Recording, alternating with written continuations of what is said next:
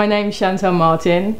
You know, I grew up in central London, and you know, there's street art everywhere, and eventually I went to art school and started hanging out with a few kids that, you know, went out at 4 AM and drew on trains and walls and wherever, and I kind of got caught up in that, and London felt like my city, so I felt like I had a right to go out and, you know, put my piece of art on the walls too. A lot of it was illegal, and but you know, that was the fun of it, and we got chased a few times, and you know, it's the adrenaline, and you know, it was fun. I enjoyed it. And then I moved to Japan when I finished art school, and I didn't have that sense of ownership anymore. I didn't feel like I had the right to start tagging on the walls of Tokyo or Nagoya or wherever I was living. What I started to do is, instead of sitting back and waiting for someone to come along and give me some money, or instead of sitting back and waiting for someone to come back and give me a space, you go outside and see what there is. You see what you can use. You see what resources you do have, you know, that are free and that are available, and then you use them.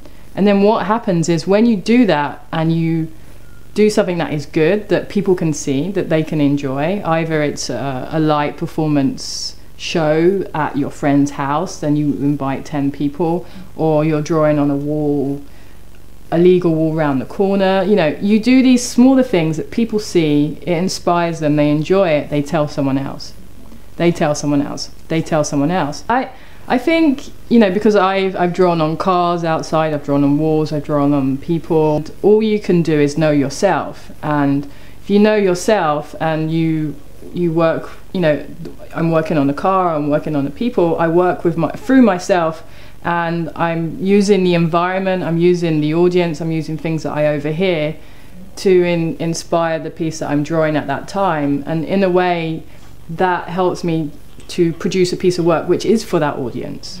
And all I'm doing is, like, you know, just being aware of what's around me and what's going on. And the way that I have the kind of the power or the strength to do me is because that's what my life is about. My life is, who am I?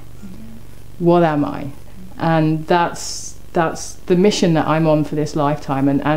And for some reason I'm here to tell that story through drawing and through lines and through sharing and through inspiring. You know, when you grow up in a very rough council estate and you're mixed race with an afro, you know, you have to hold your own ground, and you have to be very confident in yourself. And then when you take yourself to one of the most famous art schools in the world, then when you graduate the top of your year, then when you take yourself to Japan and you learn a different language, you've already traveled so far to get to that point that no one can touch you. You know, I can walk into a room, famous people, very wealthy people, millionaires, entrepreneurs, people from the street. I know who I am. I'm confident in that.